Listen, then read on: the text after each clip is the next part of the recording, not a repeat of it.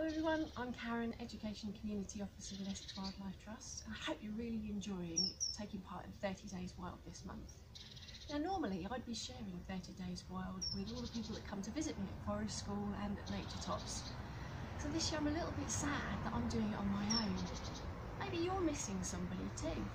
Perhaps it's a family member you've not been able to visit for a little while. Maybe it's your friends at school, maybe even your teachers. So to keep me company this June while I'm doing my 30 Days Wild random acts of wildness, I thought I'd make myself a nature buddy. Like this. I had to think about the kinds of people that I'm missing, what they look like. Are they tall? Are they short? What does their hair look like? What other clothes do they like to wear? And then I found lots of things in my garden and out on my walk that I could use to make it with. I've got some sticks and some leaves, and I stuck a hair on with a little bit of sticky clay mud. So I thought I'd have a go at making my nature buddy a friend as well. So the first thing I'm going to need to do is go for a walk and see what I can find. Why don't you come and join me? So I've come to my little bit of local woodland to see what I can find for my nature buddy. Oh, I can spot some nice leaves down here on the floor.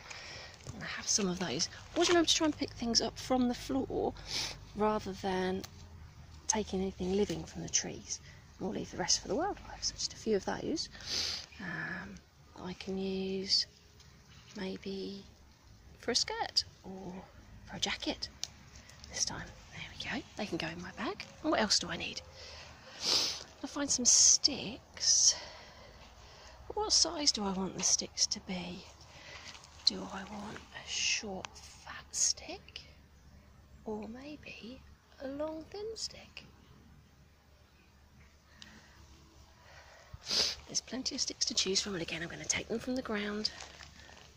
I don't want to take anything that the birds might be using for their nests.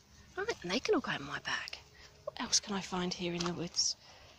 That's a lovely feather. Not sure how I can use that, but I'll take it and see what I can do with that one. Right, I'm going to carry on, see what else I can find and add it to my bag.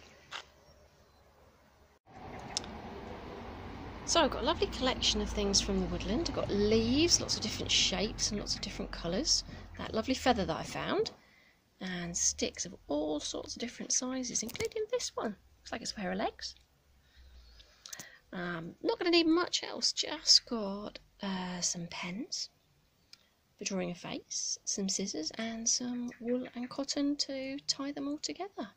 So let's have a go at making a new nature buddy. So the first thing I've done is I've got a short twig for the arms and a long twig for the body, and then I'm going to tie them together here in the middle using a little bit of cotton. Now I've used a square lashing that we use at Forest School, but you don't have to tie it together in any particular way, just so that it's nice and strong and the arms don't fall off. And I've left a long piece of thread underneath so that I can tie the clothes and leaves on. So that's the next step. I'm going to start choosing which of my leaves I'm going to dress my nature buddy with. So this time I've chosen oak leaves for her skirt, and I've just wrapped the string round and round to hold them on nice and tightly. It does help if you've got a little bit of stalk on your leaf, and then it's easier to tie them on. Now, what for her top? So there she is, my finished nature buddy. I've given her a leaf for a top and some spiky grass for her hair, and then I've drawn her face on with my felt tip pens. So she's ready to join in our 30 Days Wild adventures with my other nature buddy. So I hope you have fun making your own nature buddies and they can join you on your 30 Days Wild adventures this month. Don't forget to share a picture with us of what you've made. Stay safe, stay wild.